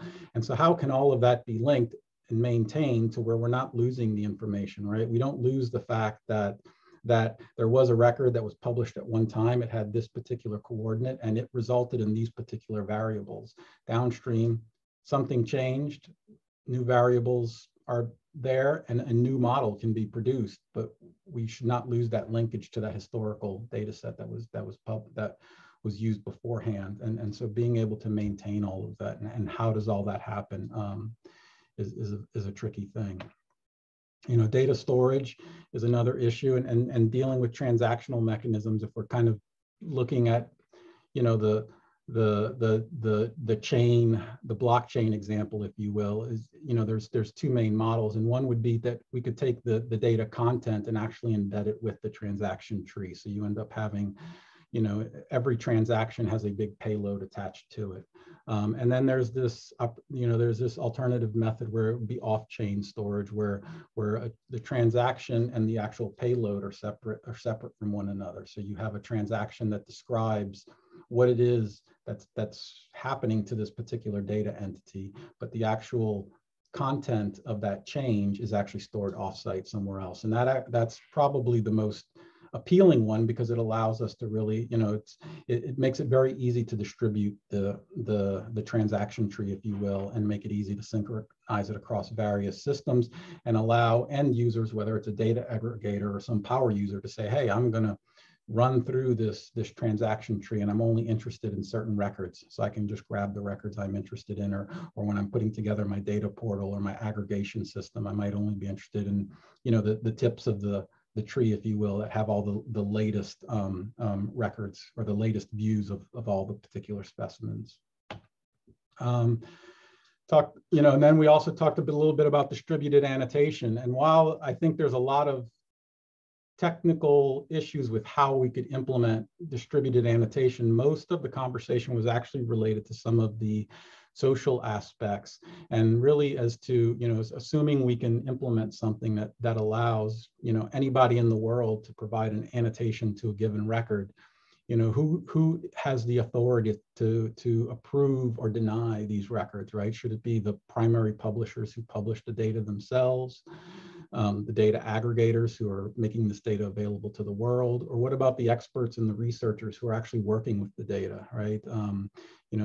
Someone who's looking at the material and making measurements and producing the studies, and where do they fall in the ability to say, yes, this is the authoritative view of this particular record. And that's important, especially if we're going to be maintaining an entire history of views, right?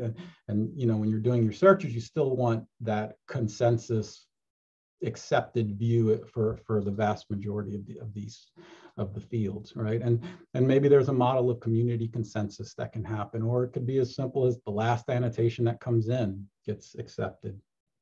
There was also a little talk about using something like a WC3 annotation standard to enable some of the annotation components. There wasn't a whole lot of talk of that within the discussion, but it was thrown out there. So that's something I think that needs further exploration to see if it's something that would be suitable, and maybe either supplement a transactional model, or go right inside with it, or maybe even be something that would be, as an alternative to a transactional model. It's something I think that needs further investigation. And then sensitive data was another topic that came up, and there are systems, if we had this long chain of data items, it would be pretty straightforward to use modern technology as cryptography to take any one of those entities and encrypt it. But that does create a lot of other technical hurdles that oftentimes is probably not worth it. If a record needs to be sensitive, it probably shouldn't be published. Because it just creates a lot more difficulties in dealing with with the data set. So for instance, only those with the key, so imagine if it was encrypted, only those who have the particular keys, whether it's public, private key crypto or just symmetric crypto, you would be required to have that, but it also makes indexing and making that data discoverable very difficult. And so that does create a lot of overhead that oftentimes is not, it generally would be better if we didn't have to deal with that and sensitive data were just retained and not made available. We did discuss a couple of infrastructures. There, Git, which is also kind of, I mentioned that there's a lot of inspiration from blockchain, but there's also a lot of inspiration from Git, which has a lot of the same elements we want. In fact, we could probably implement a proof of concept using Git as a way to handle the majority of this. Git does have some features that would make it unsuitable for what we want, but it would be, it would be something that could probably use as a development platform just for getting things going and seeing what might be possible. And then, like I mentioned, further exploration to the web annotation standards. And then finally, there was a good bit of discussion around this tool called Preston, which is a biodiversity data set tracker that's developed by Jort Poland. And, so this is probably the closest we have to something that's based on a transactional mechanism. It does a lot of, there's a lot of elements that it shares as far as hashing data sets and things like that. My understanding is it's still heavily focused on the data set as opposed to individual data entities as far as highly atomized units, let's say a single change in a latitude. But I do think a lot of the concepts are there, and it's probably one of the the better platforms for starting to build some of these tools and to bring to get us to where we need to get. The one thing that it is missing along with everything else is this link to the actual primary data providers, right? And so that's probably the biggest thing that has to happen for there to be, for a network like this to really be realized. And that's having some kind of collection management system integration where, if you look at the top, it's kind of how we exist right now. We have, the collection management system, they publish out the IPT, they push out these Darwin Core archives, they get aggregated, indexing, and search. And even right now, like tools like Preston will fit into this indexing situation where it's going out and it's harvesting stuff and it's doing its indexing and hashing and stuff. So it's a very reactive process, not a proactive, right? It has to monitor IPTs that can be published at a very, it's up to the data providers as to when they publish. So it's not ensuring that every change is getting published, and it's also a one-way communication process, right? And so the idea is, how can we develop something that's more along the lines of the lower part of the slide, where we have a two-way communication thing, where we have third-party annotators that can push into a network, just like collection management systems can push into the network, and still have aggregation, indexing, and search still happening. And this would allow us to resolve a lot of the issues. And then we can also have something, related to digital signatures when annotations are being made. And it could be the same on the collection management side, so who is publishing the data sets and what's happening within the network. So it gives us a lot of tracking as to who's doing what and that kind of stuff. And then, so I'll just quickly conclude here that, so I think the current model of data sharing, which I think is great, has gotten us, where we are today, but it's not sufficient to represent the full breadth of what's, being thought of as the digital extended specimen concepts. And so some concept of publishing as transactions or as small atomized units may pose a solution to this. And so the idea is, every little change can just get published into the system. Some tools currently exist, as I mentioned, the Preston tool, but it really seems that it's largely done at the data set level, the published data set level. There are some socio-technical barriers to making this implementation, largely the CMS integration, as I mentioned that, and then some issues with how do we handle data custodian rights and roles. And I can tell you, within the consultation, there seemed to be an openness to this idea that collection managers or collections themselves aren't necessarily the owners of the data, and it's okay to have this, other people making these opinions of data and having a different level of authority for records. But this was a very small group of people that are all very, forward thinking towards technology, for in many cases, we need to open this up and get feedback from many of the collections and staff. And that's where a lot of acceptance has to come in and get those kind of opinions all figured out and worked out. And then finally, specific implementation details. I tried to avoid getting into like real nitty-gritty details of how such a thing like this might work. I think in the end, it's going to largely be driven by, he who gets the largest grant to make all of this stuff happen. It'll, largely be, driven by some project that has a real need and can drive the development of this and bring the community together to have such a system in place.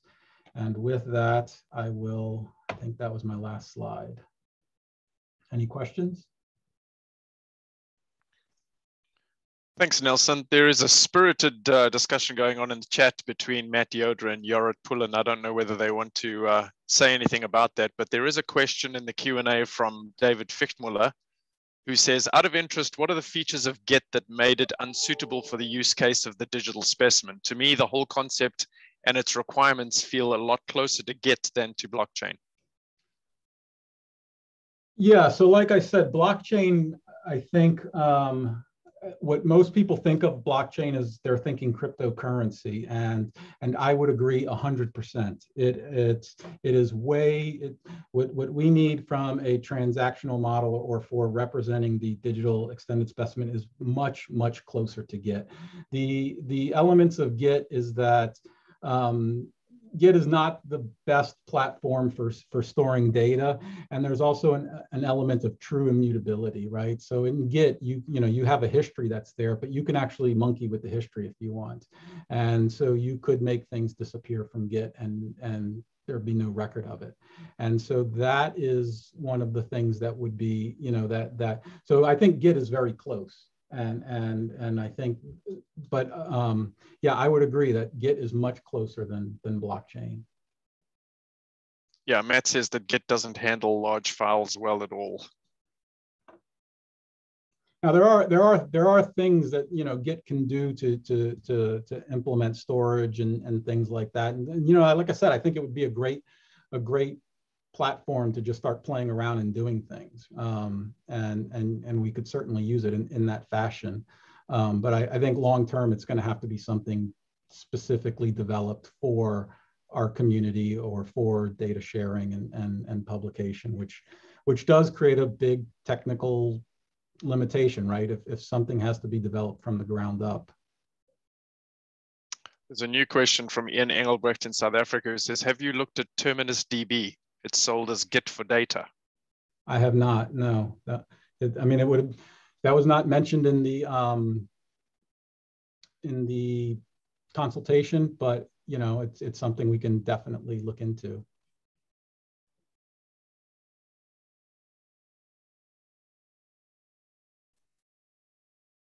So one of the interesting questions that Matt Yoder asks in the chat, he says, has anybody studied how often data really changes in terms of the values of the data? Because obviously there's this whole thing about, the metadata can change, but the data itself is actually not changing. And whether anybody has studied how often the data itself really changes. Yeah, so that would probably be a good question for people that are doing some of this tracking. I would bet that Jorrit may have the data to make that happen if he's been archiving many of these IPTs. He could probably look at them over time, but I don't have that data available.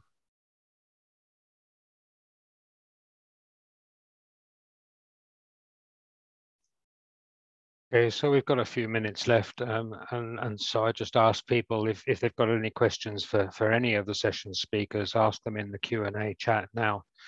That was a very interesting presentation, Nelson. I just want to pick up again on what Andy was just saying and the conversation that Matt and others were having in the chat, and this point about does the data really change?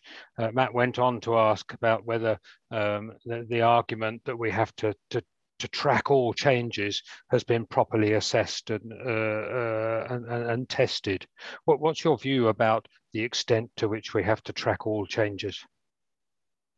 So, I mean, I think there are incidental changes that aren't necessary, or things that we would not, want to be publishing out to a network for, so for example, every object in our collection has a physical location where it's stored, right? And we don't need to be publishing, oh, this was moved from room A to room B and things like that. So those are not the kind of changes that would need to be tracked. But there are, I mean, anything that I think is of value to, is a publishable entity that can be used in science, right? So we're going to publish a niche model that is made, that has a bunch of data underlying it, and the underlying data can change, right? And we see this happening, from a georeferencing perspective. Things get georeferenced multiple times, and they might get published once, and then later on, and I was looking at a couple of our own records that have been georeferenced 3 or 4 times, and they have 3 or 4 different coordinates out there, and so those are issues that, how extensive is it? I don't know. But it is one thing. But is it really just about the change, or are we also, we want to be able to append data to it, right? So right now, a lot of data that's published out there are a lot of skeletal records. A lot of the herbarium digitization projects have been grabbing skeletal records off of sheets, and as time goes on, those records become filled out, right? And so we're appending more information onto it. And so I think it's important to say, yeah, today, the only thing we have is a verbatim locality, and that may have been parsed and used in some study, potentially erroneously or potentially correctly, however it was. But down the road, that might get broken out into the various fields and whatnot, and become more atomized at that point. And then, being able to know what the data looked like today versus what it looks like tomorrow, I think is important.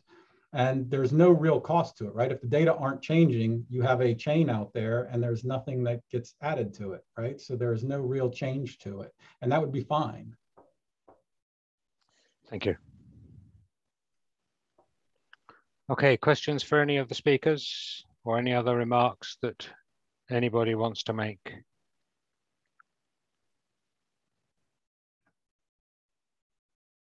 Okay, I've got a question for Joe, I think, if he's still around. I can't see him on my screen at the moment. We've had a good session of presentations by a number of speakers that have set the scene for the future of digital extended specimens, and talked about some of the themes out of the consultation, and a roadmap has been mentioned. Joe, can I put you on the spot and ask you how you see the development of that roadmap proceeding now? What are the next steps and the likely timescale?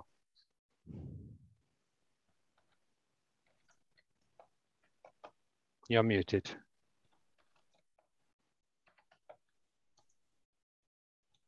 Yeah, I was actually looking at this event as kind of a starting of that endeavor.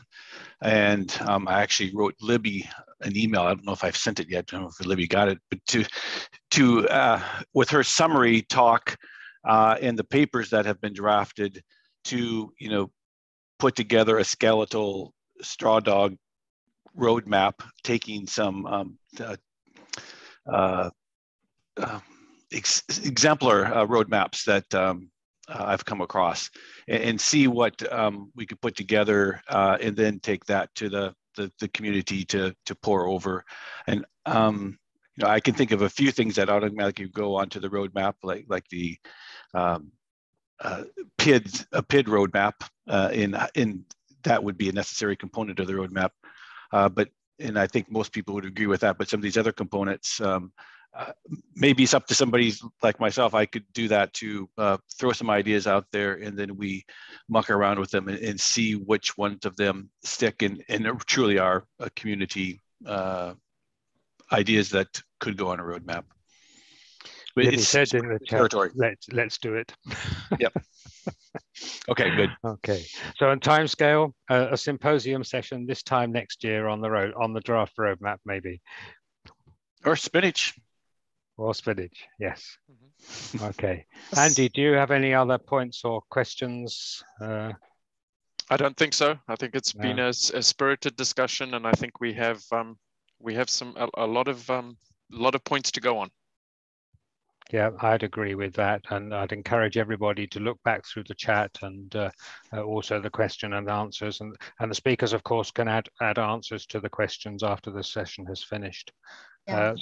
So it just remains, I think, on behalf of Andy and myself, to say thank you to all the speakers. Thank you for all the participants who've both listened and contributed as well.